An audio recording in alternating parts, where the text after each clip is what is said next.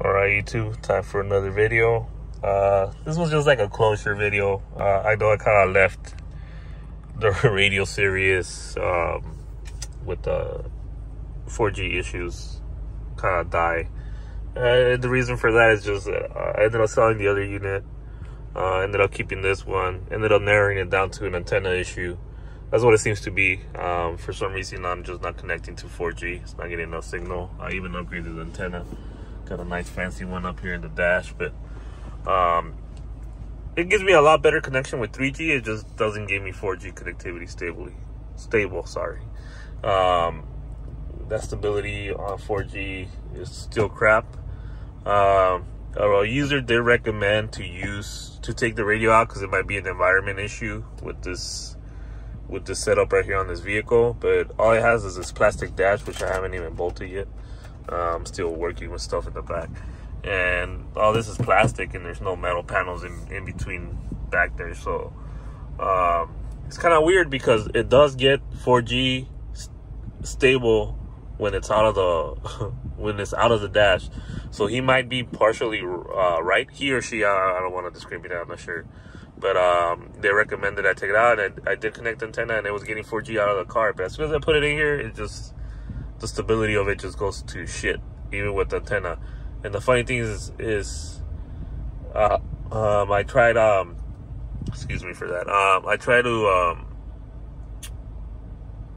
tried to get different antennas, and yeah, I did notice that this antenna made a big difference. This was the best performing antenna that I had, like the 4 or 5 that I had, styles that I had, and it did great. But still, even in here, it just doesn't do great with 4G. I ended up even getting into I ended up going into the motherboard. I've noticed that continuity between positive and negative points on the antenna were continuous, but then nothing past the socket, which is meant for like a antenna RF plug. Those PCIe plugs, or I'm not sure what size it is. I ordered one, it was the wrong size, and I'm not gonna play guessing games and continue wasting money on that. So it was $5. I wasted it. It is what it is. It didn't work out for me. So then I tried soldering it, and the continuity is still there. Like I'm not sure where it's grounding. It's getting like a ground loop. So I'm touching ground, and then it's grounding further down the line as I keep continuity going down the trace. And I'm not sure if it's supposed to be doing that, if it's not supposed to be doing that. The bottom 4G antenna did that. The top one didn't do it. So I thought one of those has to be wrong. It either needs to do it or it doesn't need to do it. So I first tried to make the set, because obviously positive and negative should be separate, you know. So I tried drilling out the ground point with a small drill bit, and guess what? I was still getting ground reading on the positive. So I traced it all the way back to under the chip, which is like the main brain of the fucking radio. And I mean, I'm not gonna go further beyond that. If it's something under there, I mean, I'm not even gonna mess with that. And that's what I ended up doing. It ended up syncing that. And what I ended up doing was soldering. I just said, well, then let me just try and sync everything. So I ended up soldering a point. I mean, I can demonstrate it now, and I didn't really take pictures, but I ended up messing with the PCB, and I ended up soldering a point from positive to negative on the board, and linking it all the way to the point past the socket for the antenna, and hoping that did better. And it did do better with signal. It did get a lot better signal, but what ended up happening, it ended up tearing, and it didn't end up holding. And it just became an issue. I just decided to just solder it back in place and leave it how it was. So I'm not sure what's going on with there, but at this point, I guess the point of the video, going almost 5 minutes into it, is that I'm gonna leave this as it is. I mean, this generation obviously has its issues. I'm not sure if it's just certain units, or it's just something with the chip. It's grounding at the wrong point, or they're not soldering it correctly. Obviously, this radio and the other radio has a similar issue, so I'm thinking maybe something the quality didn't catch on these units. So yeah, I mean, for now, my plan of action is I have very limited space, as you can see here. I'm already over the AC vents on both sides. And this is a 10-inch wide unit, you know. So the screen is 10 inches wide. Around, like, actually it's around 9 something. I I forgot I don't have my tape measure in here. Actually, I do. But well, the point that I'm trying to get to is that I want to go into like a tablet build, and right now what I'm trying to do is look for something. Let me get this out. Look for something that's about 9.5 inches.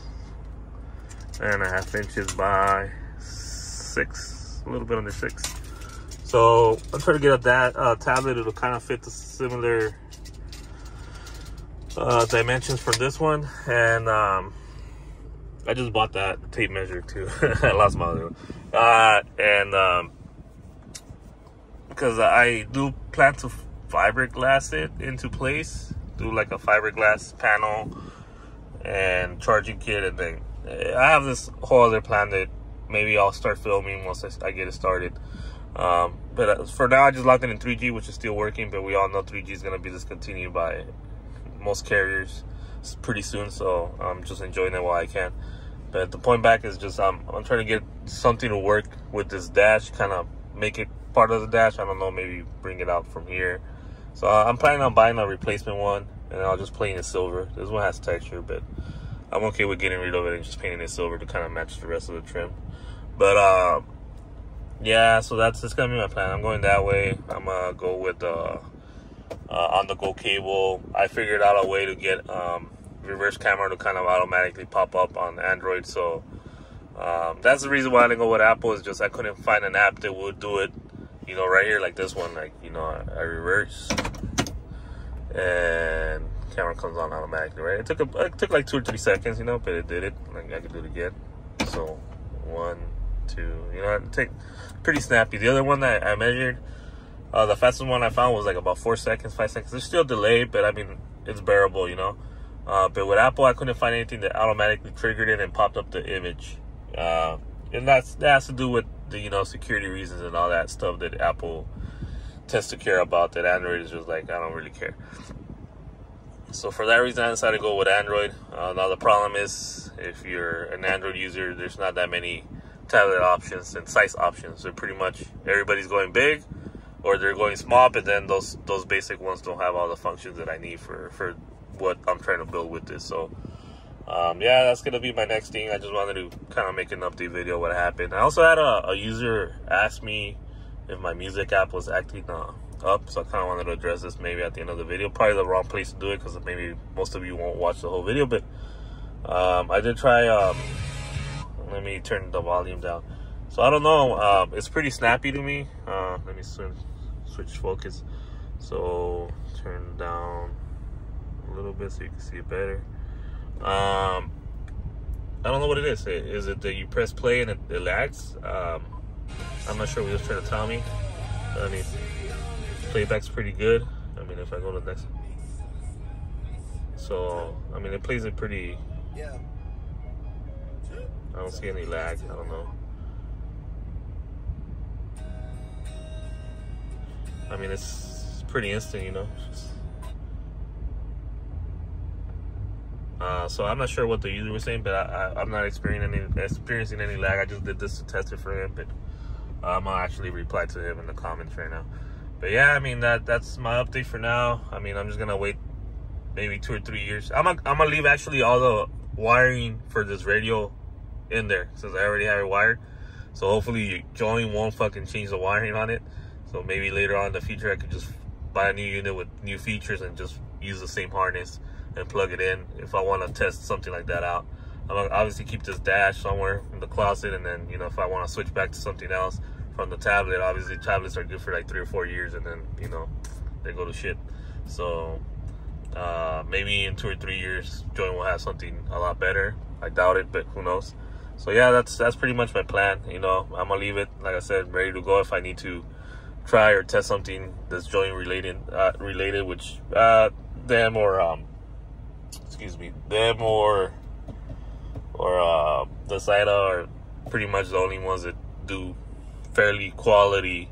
And I mean, look at the issues they're having. This is the quality units manufacturers they have out there. I mean, but yeah, I mean, I'll just leave it at that. Hopefully I get the tablet and something that kind of fits, or I might bring it out a bit and figure something to kind of clear this AC vents. So we'll see. But yeah, got you guys an update, and I'll see you guys on the next one.